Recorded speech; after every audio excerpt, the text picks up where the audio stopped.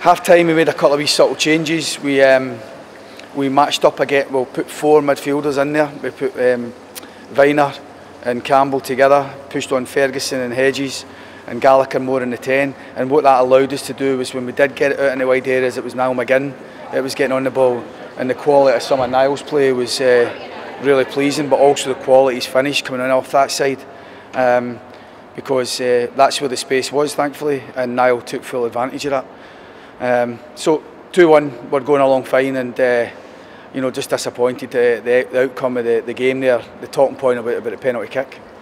That goal by Niall McGinn was the 500th under your managership here at Pittodrie. It was a goal worthy of the 500th. Yeah, a lovely finish. I thought we worked it well, and Niall, we're screaming at him to hold his width. And, you know, like all our wide players, we want him to get in centrally from crosses from the opposite side, and Niall doesn't need to be told. Niall's in there, he's got the calmness. I think the goalkeeper and defender are charging out at him, but he's cute enough and good enough just to lift it over them and high into the net. And I thought it was no more than we deserved. The start of the second half, I thought we came out really well and really strong and confident. And I thought from there on in we looked good up until we then conceded a really needless penalty.